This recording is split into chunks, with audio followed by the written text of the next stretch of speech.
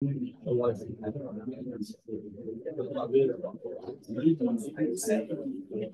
right, I'm gonna get started. We only have 20 minutes of lecture, and then we'll have our anticipated quiz.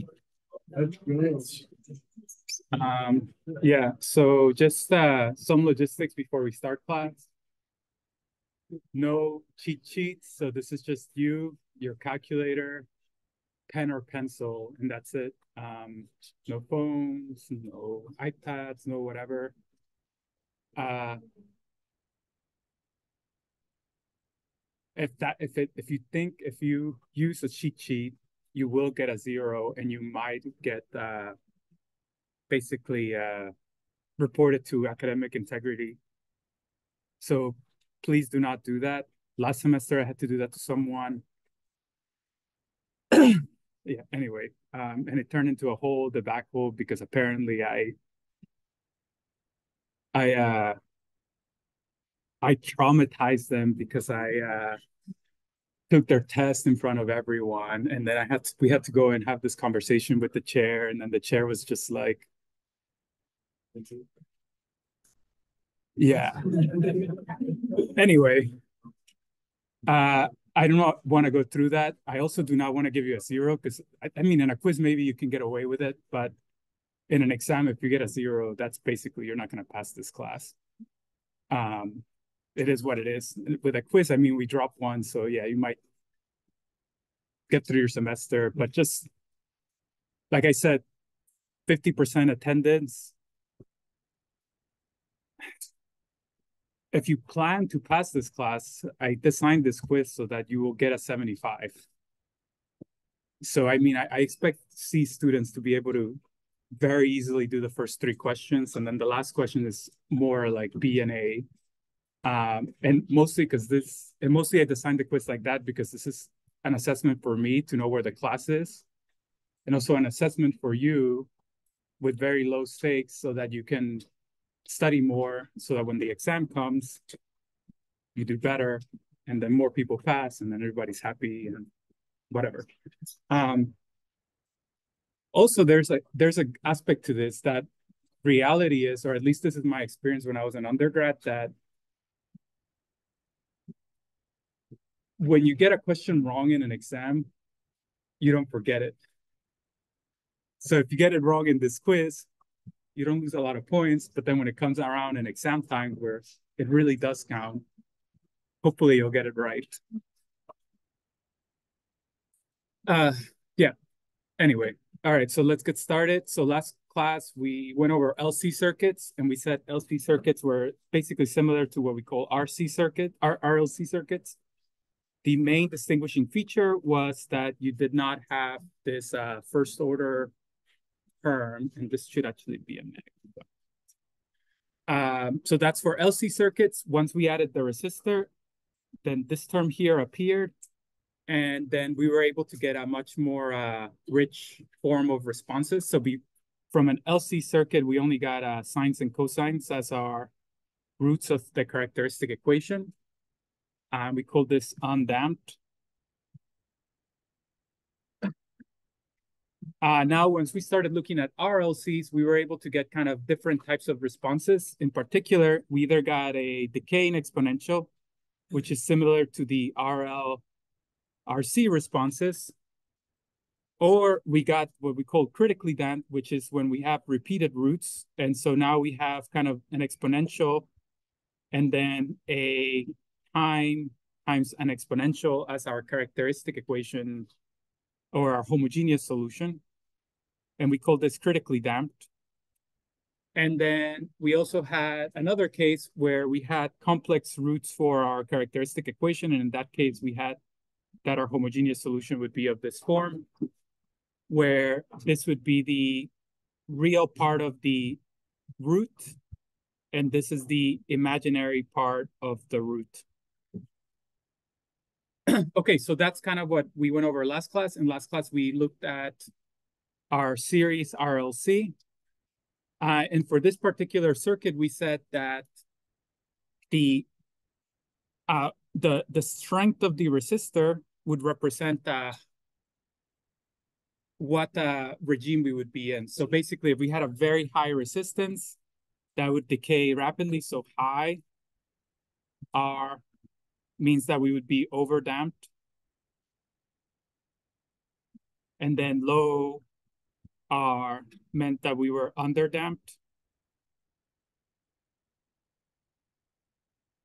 And that kind of goes with the fact that if you have a very high resistance relative to the inductance and capacitance, this just behaves like a resistor circuit. And so it tends to just kind of behave more like an RL or an RC.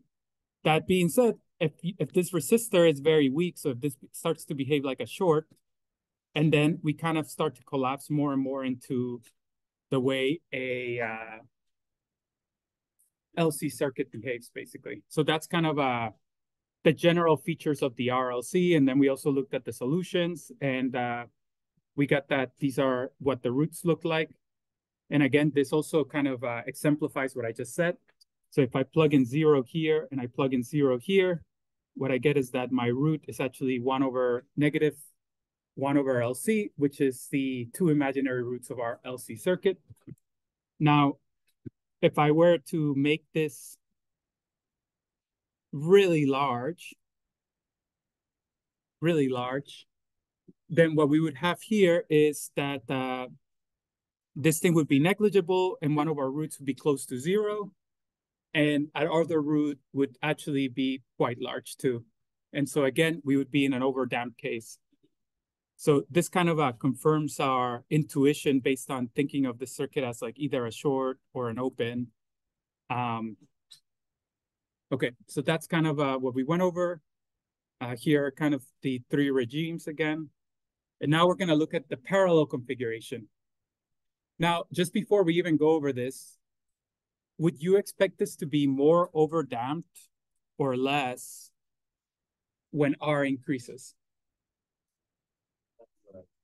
Yes, exactly, less. Because if R is really big, it behaves as an open. And so what you actually have is an LC circuit. So the parallel configuration actually behaves in the opposite way of the series one. Big R means that R is less relevant. Small r means that R is very relevant. Because if you have a small r, then this is shorted effectively, and you have all the current will just want to go through the resistor, and the capacitor and inductor are not even there. So intuitively, what we would expect is that those roots will actually be proportional to 1 over R. Or the real part will be proportional to 1 over R. But of course, this is not enough. So let's try to derive the equation for this circuit and see if indeed we are correct. So let's look at the voltage across the capacitor. So we can apply KCL at this node. So we have that I in of t is equal to the current going through the resistor of t plus the current going through the inductors of t plus the current going through the capacitors of t. Okay, so in terms of the capacitance voltage, what is the current going through the resistor? Yeah, so it's just VC of t over R because the resistor is connected to VC. And then for IL, how is IL related to the voltage across the inductor?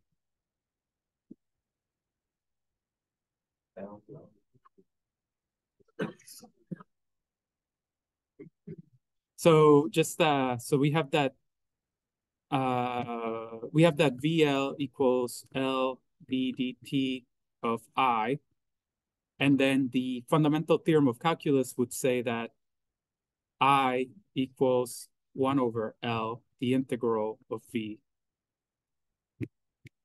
dt. So one thing is that when you think about these expressions, you should think of derivatives as division integrals as multiplication because they're inverses of one another. So what this is really saying is that the voltage is the is kind of a derivative which acts like a division type of a thing. And so then that means that to invert this, all I have to do is integrate. So basically we have that the inductor current is just 1 over L VL dt. And then this goes from negative infinity to t if you want to be correct. And then there should be a tau here, and it should be d tau, sorry, not dt. Of course, we're going to take the derivative of everything, so it's, yeah, it's inconsequential of whether you get these limits right or not. Okay, and so how is IC related to the voltage? Go ahead. Oh, it's just C dBT dt. Okay, C D dt of V C dt. Oh, yeah, C D.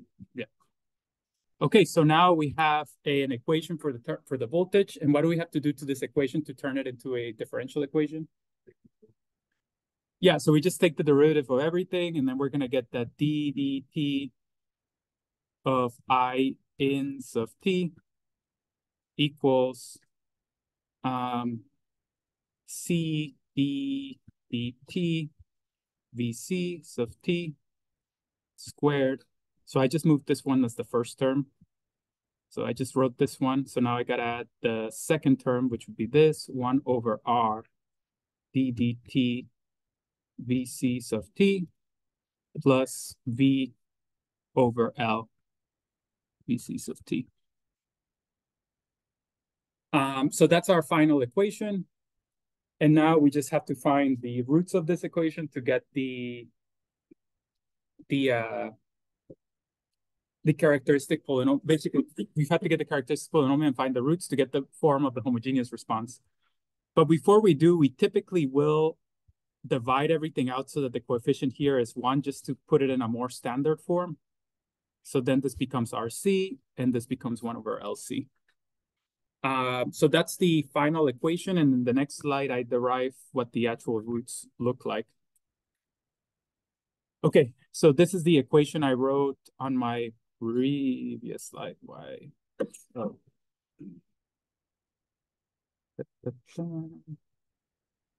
Okay, so I lied. So in the next slide, I actually multiplied by L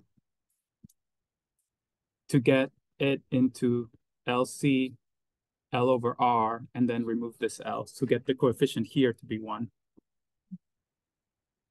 So this is just an algebraic difference so that we can get it into this form.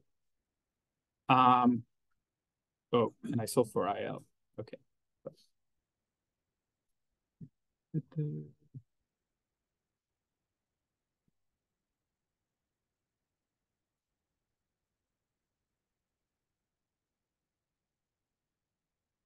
Okay, we're just going to stick with IL. So pretend that I derived this equation in the previous slide. Do realize that the procedure is the same. It's just that if you were asked to find IL, then you would have to write this equation in terms of IL as opposed to VC. Is it clear to everyone how you would find an equation in terms of IL? Do you want me to derive it for you? Derive it. Okay, we'll derive it.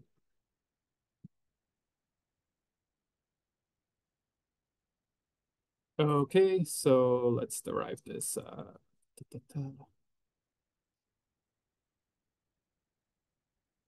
So the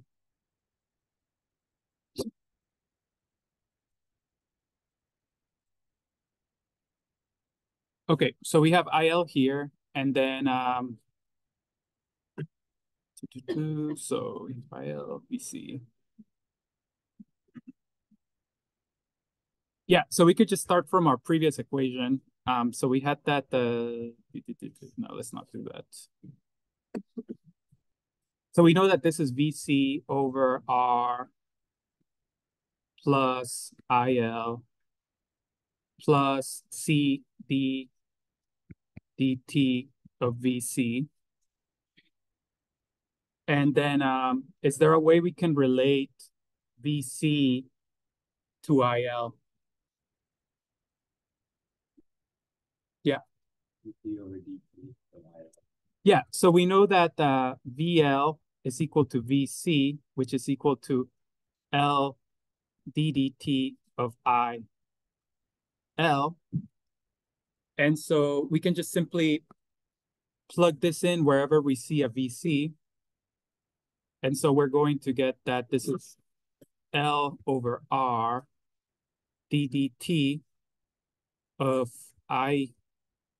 IL plus IL plus LC ddt squared of IL.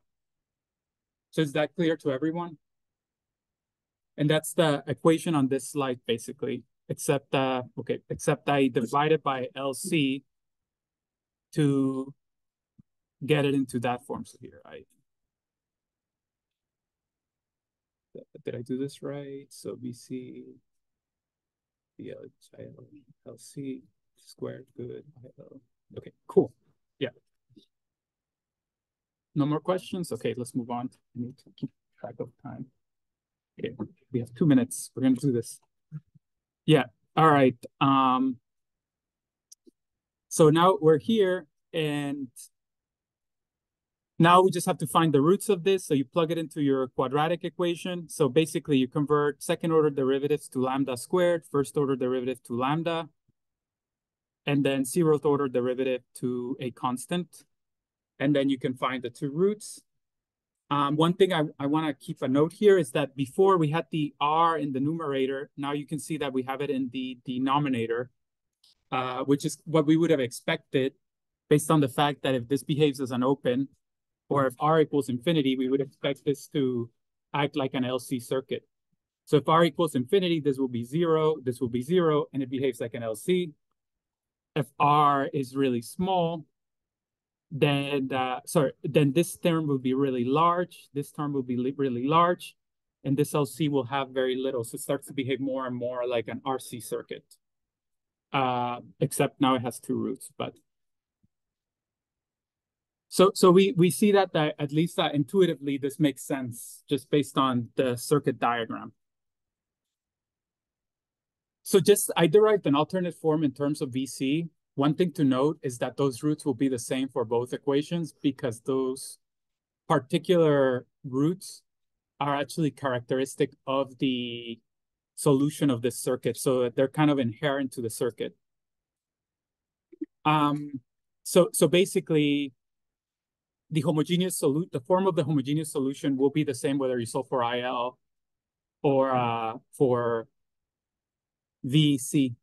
The constants will be different, but the form will be the same. Okay, so yeah, so as I said, for parallel RC, we have kind of the similar three types of behaviors, except now whether you're critically damped or have repeated roots, the conditions are slightly different, but this is the same. Same thing if you're over damped or you have really large real roots, distinct real roots. The condition is different, but now we have the same kind of type of homogeneous solution, and same thing for the underdamped case. If you have a complex root, the real part of the root we typically denote by sigma. The imaginary part we denote by omega, and we typically use this kind of solution for that type of. So remember, lambda is equal to sigma plus minus omega j. So whatever you get for lambda, the real part, that will be sigma. The imaginary part will be omega. Is that clear to, go ahead. In the overdamped case, why is it on the parallel one, the lambda is a positive, and the series one, from the XT equation, the lambda will be negative. On the series slide, and you go back to the series. Huh? The lambdas are positive? Like in the lambda for the overdamped, like in the lambda XT equals C1, the lambdas are positive, but for the series one, it's negative. They're always negative. So here you can see the -2 over R. I mean, not like there, but like in the XT equation, the lambdas are positive, right? on the x to e to the lambda 1t plus c2, they're positive, right? Oh, so lambda, right? What you would substitute into here is a negative number because resistances and capacitance are positive, and there's always a negative in front. For the series, it's different. It's always negative. So here I'm just saying you plug in lambda, and lambda is this thing here. But when I'm translating on the series one, on the xt equation, if you go to the series one, they're going to be negative. Oh, that's a typo. This should be positive. Yeah, that's definitely a typo. Interesting. Okay, does this make sense? All right, quiz time. So yeah, we already went over all of this. So there are a couple examples that I didn't go over during class. If you want to look at a solution process for like with numbers, just you can go through those.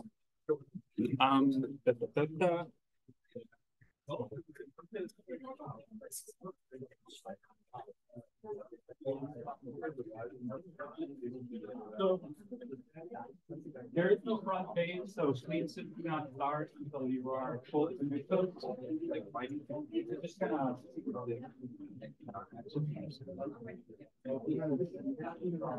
run out.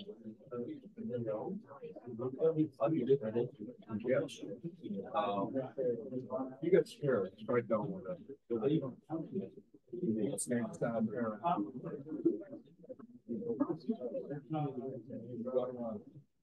Can't start. Yeah, so once you're done, please take your quick look at the front, and then we'll have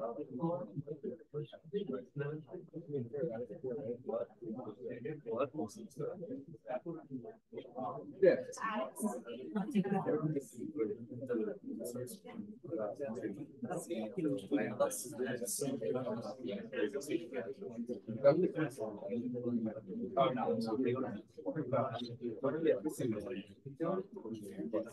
Why don't they have this?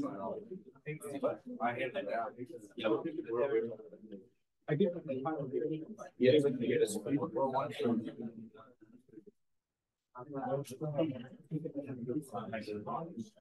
We do not look at your